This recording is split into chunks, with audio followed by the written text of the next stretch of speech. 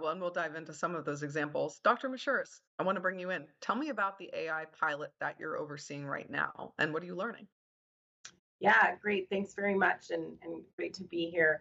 So at Mass General Brigham, we currently have 800 of our physicians and advanced practice providers using artificial intelligence to help summarize their clinical visit. So a secure app on their phone or tablet listens to the clinical encounter with the patient and then summarizes that into a note in the electronic health record that looks remarkably like the note that I would have written myself, except that it's written in complete sentences, which I would never have done.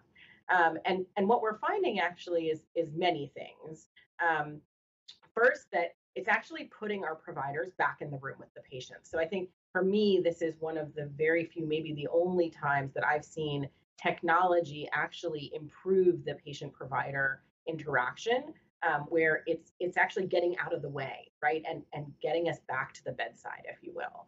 And so that's one huge benefit, both for our providers and for our patients who are noticing that our providers are no longer clacking away at the keyboard during their visit. I think one of the things that we really want to understand through piloting this newer technology is the impact that it has on our providers' burnout.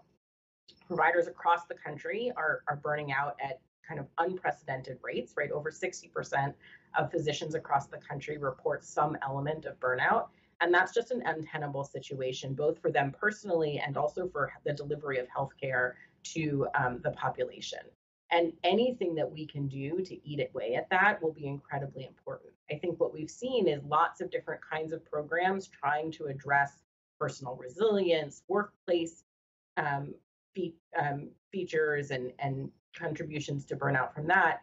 But there is no silver bullet to burnout. And so maybe this is another tool that we have to really kind of address burnout, particularly for our providers whose burnout is primarily or majorly from the documentation burden that we all experience.